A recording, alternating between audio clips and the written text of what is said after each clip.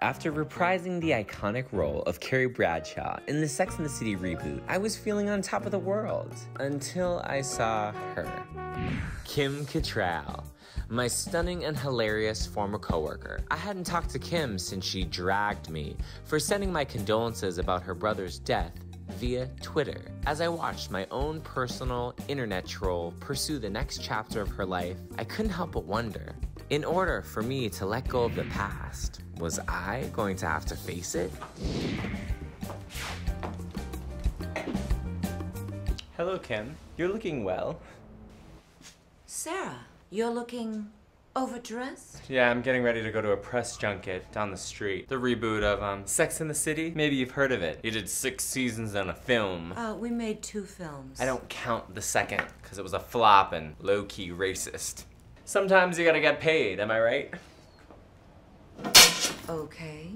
People kind of freaked out over the original, so I think they're gonna lose their shit when they see what the girls are up to now. 3 56-year-old white women finding their way in a post-COVID world? Sounds like a blast. It's actually kind of interesting to see how updated our version is now. Carrie Bradshaw, she's still a writer, but now her column is online. A little website you might have heard of called BuzzFeed. I don't get you. I mean, you were a part of an iconic show that was in the cultural zeitgeist. I mean, you made millions. Look, I don't owe you shit. I did my job, and I did it well. Just ask the fans who their favorite was. We both know that's a load of crap. The fan favorite was a 3-way tie between everybody except Miranda. Sarah, stop acting like you created me. I had a film career before you came along. Babe, you played a mannequin who came to life through magic. Get a grip. Suck my dick. It's just kind of funny to me that you crafted this narrative that I bullied you, like we totally got along. And I have the receipts. What are you talking about? The 2003 Golden Globes. How did that fit in there? Kim Cattrall, Sex and the City. And 3 women who have literally changed my life. The great Sarah Jessica Parker. The great Sarah Jessica Parker. Great Sarah Jessica Parker. There. You're gonna really call someone that you despise great? I was winning an award. Everybody thanks the cast. Tell me honestly, why wouldn't you do the goddamn show? Look, I don't want to be in a situation where for even 1 hour, I'm not enjoying myself.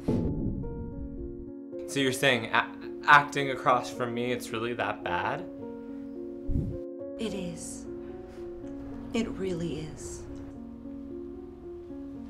Well, the truth is the reboot's happening with or without you, and we're bringing Samantha Jones along for the ride.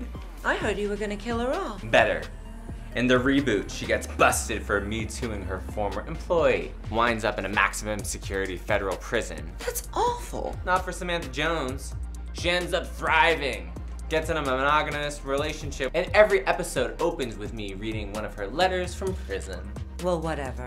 Best of luck. What network did you say it's gonna be on? Quibi? It's actually on HBO Max. You know, HBO's sexy, younger, yet a little bit confusing cousin. It's gonna be a huge hit. It's gonna have everybody talking. And you will never, ever be a part of it. Okay. Unless, I don't know, do you want to come back for a guest star, maybe? I'm sorry. I can't. Don't hate me. As I left her home, I was reminded of a saying, that people come into your life for a reason, a season, or a lifetime. But I also think sometimes people come into your life to low-key terrorize you. And I guess that's what I was to Kim. As I walked down that busy Manhattan street lined with palm trees that was in no way Pasadena, I couldn't help but wonder, did that bitch use my iconic dialogue against me?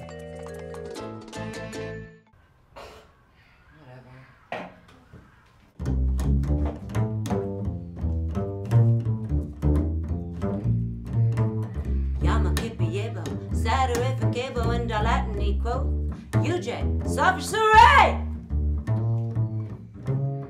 Well, winked at all the she-dogs. That's the kind of dog that he was.